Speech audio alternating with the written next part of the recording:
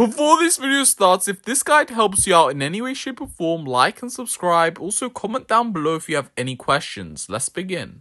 Hey everyone, welcome back to the channel. Today I'm going to go ahead and show you guys how you could go ahead and install Blender inside of a Chromebook. So let's go ahead and begin right now.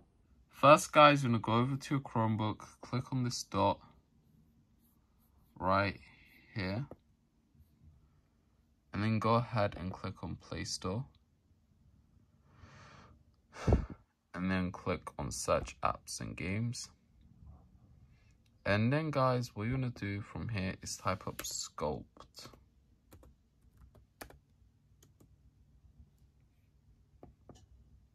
Click on it. Click on Install and open it.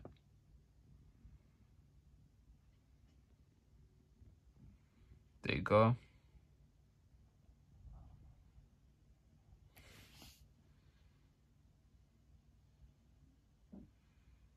And as you can see, you could open this.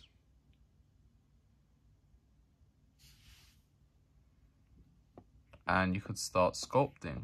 So this is how you guys go ahead and make UGCs and all of that stuff inside Roblox on a Chromebook. Now, unfortunately, you can't get the original one, so you have to get this alternative, which kind of sucks, but the original isn't like available on a Chromebook. You have to get the alternative.